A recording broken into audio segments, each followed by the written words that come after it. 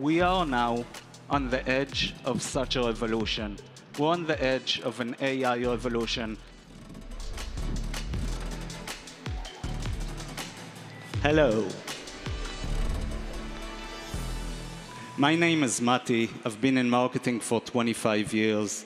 I worked at great brands like Lego, Disney, Nestle. I've been the CMO of SodaStream and now Fiverr.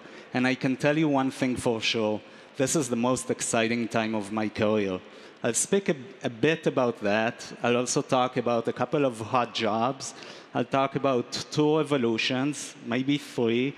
And then, in the end, we'll wrap up with a tiger after we speak about AI, okay? So this is me at 15.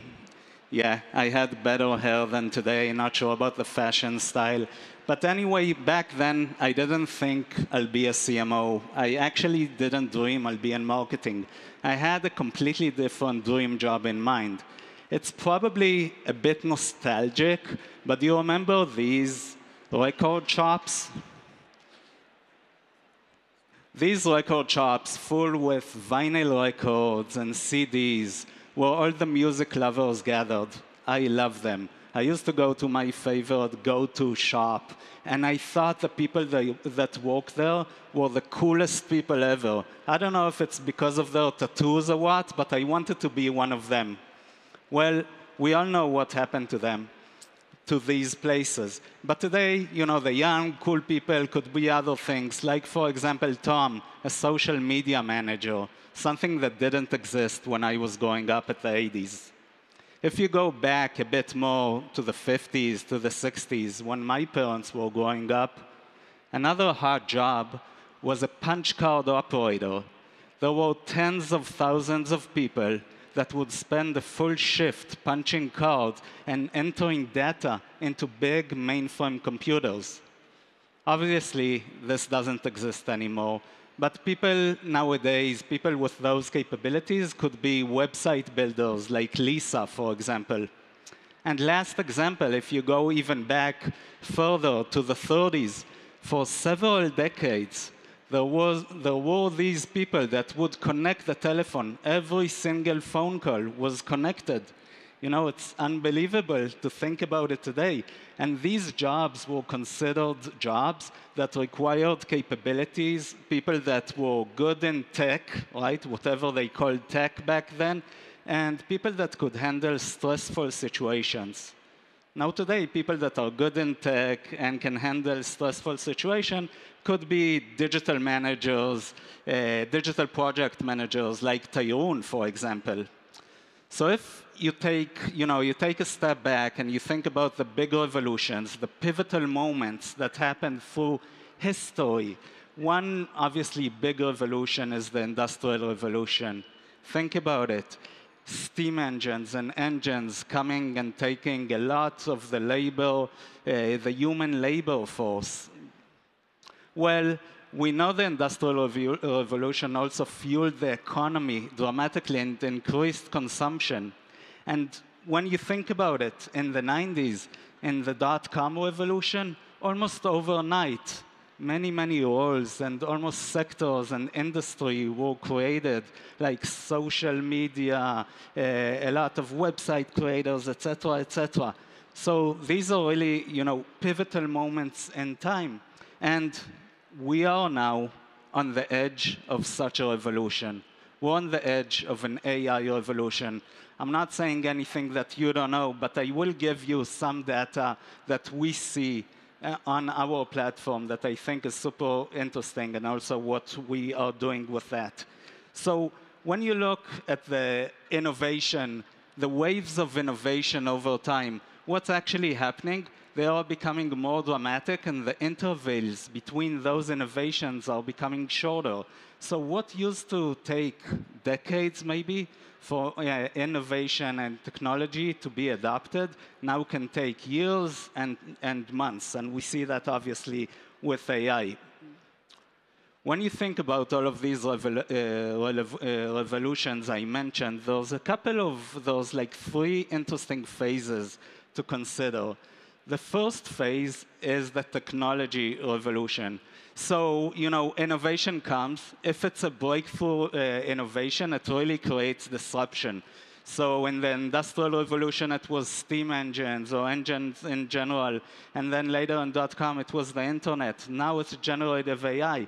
And the second phase is the economic phase, or the impact it has on the economy, the impact it has on the labor market. It really transforms the market. It takes out some of the jobs, it brings new one, and that's a natural part of economy. And the third phase that's super interesting raises big questions.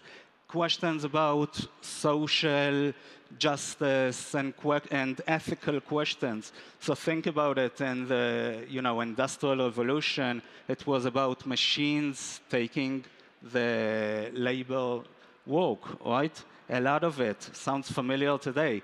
And then in the internet, in the .com revolution, it was a lot about privacy. It still is. And in AI, it's about autonomy and deep fake. So these are big questions we need to answer as a society. Super interesting to think with AI what's happening to the global workforce. So look at the black line. This is job openings. You can see it fluctuates. It goes up and down. It depends on external factors like, COVID, it went down, then with AI or macro situation. But one thing is super interesting. When you look at the pink bars, this is the freelancer economy. So over the years, very consistently, there's more and more freelancers. And it is predicted that by 2030, 40%, listen good, 40% of Americans will be freelancers. This is mind-blowing, I think. And we are right at the forefront of this economy. Fiverr is a global marketplace connecting freelancers with businesses worldwide. Our mission is to change the way the world works. We want to make sure that we empower businesses to get online services as easy as ordering shoes on Amazon, okay? So we are getting there and we're making a lot of progress. We have 14 years of transactional data, which really gives us like a microscope of what's going on in this economy. And we have over 4 million active buyers, over 700 categories, things from social media to AI, to architecture and website building. So I want to talk to you a bit about this data and what we are seeing. So since the launch of AI in the beginning of last year, we saw suddenly there was a big surge on the searches. Businesses were starting to explore what they can do with AI. It started with, AI artists and things like that. But what happened later was super interesting. In April, the amount of searches for ChatGPT on our platform, it already exceeded Facebook and things like product design, which have always been like super high for us. So it's really interesting to look at what businesses were searching, and the case studies were becoming more and more concrete with specific use cases. And what we did then, we decided we'll go with a campaign. We went all across US TV with the following campaign, talking about humanity and AI and how it works together. Let's watch it.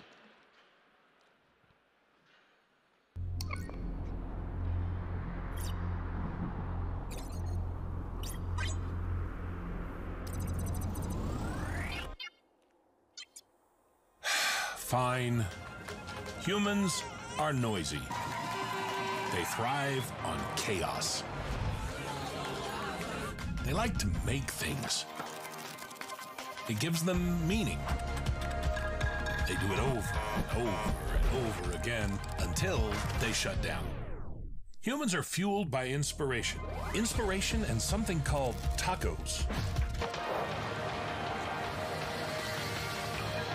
Change makes them nervous, but embracing it changes everything.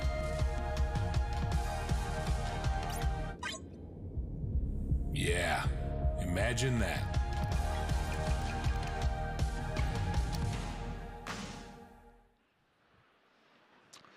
So after we went with this campaign live, we continue to see more and more interest, more and more demand for specific use cases of AI. And it's super interesting to see how businesses are looking in all different sectors and all different categories for freelancers that combine the human element and AI.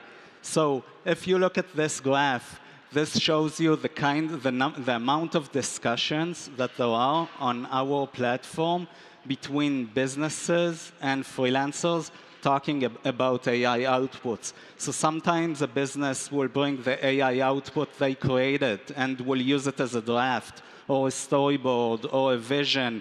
Sometimes it will be, you know, I created this and I want to take it to something completely different. It could be graphics, it could be website building, it could be hundreds of different use cases. And I think obviously it's clear that AI is disrupting the market, but it is also starting to elevate the standards. So that's interesting. And again, it's just the beginning.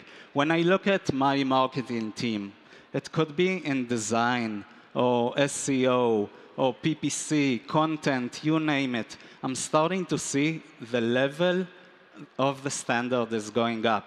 So both the quality and the speed. Things are becoming faster and faster. The teams are more productive. And again, it's just the beginning. I was thinking of a way I can explain to you guys, you know, how you can think in your business or whatever you do, how you can think about AI. So look at this graph, look at this metrics. Let's start from the vertical line. So that's the impact of AI on your business, okay, or on you. All the way to the bottom, that's minimal. So let's say an extreme example, you're a restaurant owner, you have a restaurant, then AI has very minimal impact on your business. All the way to the top, let's take an example, you're a graphic design agency, or you do translation or something like this. So obviously it can impact you positively or negatively, but it definitely impacts you. And then the other line, that's about you. That's the internal stuff. That's how much desire and how much you are really committed to adopting AI. So all the way to the left, somebody that does not, that's a resistor, what we call a resistor. They do not want to hear about new technology. They do not want to adopt AI in any means. And all the way to the right, those are like the completely, I don't know, AI geeks or people that are very committed to all the time exploring new technologies. Okay, so every one of the quarters of this metrics, since I'm a visual thinker, I'll represent with an animal. The first one, minimal impact on the business, minimal desire to adopt AI. I think that's like a sleeping bear. It's okay. They can stay sleeping, and they're in the safe zone for now. Moving to the right, again, minimal impact on the business, but the person really wants to adopt AI. They want to learn, they want to adopt AI. I was thinking of an owl, like there's time, they can take the time, they can learn, you know, the new skills, the new tools, and they can see how potentially in the future they can leverage AI. And then on the top, the business is impacted by AI, but you have no desire at all to even check this new technology. Now, this might be too dramatic, but I was thinking on a kangaroo on the road. The truck is coming their way. They can either jump to a new zone or be badly hit. And then, and this is probably the zone most of us are, definitely in marketing or in tech, these are the tigers. Now, my wife and I were talking about this presentation. She said this is too aggressive. of an animal, so it's a very kind and gentle tiger, okay? I'm saying this for my wife. But what do tigers have? Like, they have two key attributes. One is they are very proactive. They don't wait, right? And the second is adaptability. And I'll double click on each one of these. So what do we see what do we see on our platform? What do I see on the different teams when it comes to being proactive? Listen, AI is really dangerous because what can happen, it can make all of us really average. If you just write your prompt, whatever tool it is, you use it, then we're all average, and it's not interesting. You will not exceed, you will not excel. So what we need to do is being super proactive. Take the output that you get and just use it as a starting point, okay? And then be proactive in trying to experiment with different tools and trying to challenge and definitely bring your creativity, your originality into, this environment. So that's the first one. The second is adaptability. Now, I told you I'm many years in marketing, and for years they've been talking about adaptability. But I think in today's economy, in today's tech revolution, it's so much more important to be adaptable, to constantly look at what's happening and to be ahead of the curve, to constantly challenge yourself, to be curious and to be adaptable. Now, we were having a marketing hackathon. I don't know if you know what this is, but it's something I love. Basically, the whole team gets together, and everybody thinks about one challenge. And we had one challenge. In many focus groups that we were doing with freelancers and businesses, there was a real insight about fear. People were fearing that AI will take their job. And this marketing hackathon was like, okay, guys, we have 48 hours. What kind of campaign can we create with this insight? Again, I can't take any credit for this, but this is what the team came up with. So basically, we went live a couple of weeks after in Times Square and billboards all across the US with this campaign of AI took my job to the next level.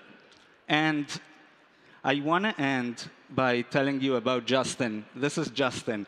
We were having yesterday a beautiful dinner, the community of Fiverr with the freelancers, and I was sitting next to Justin. We were talking about different things, German beer, football, whatever, but Justin said he feels like he has an unfair advantage because of the way he's leveraging AI. And I thought that's so brilliant. So I think, all of us here are in super exciting times when you think about tech, about marketing, but it's just a starting point. We are all at the same starting point, and there's a real opportunity for all of you guys that AI will take your job to the next level. Thank you.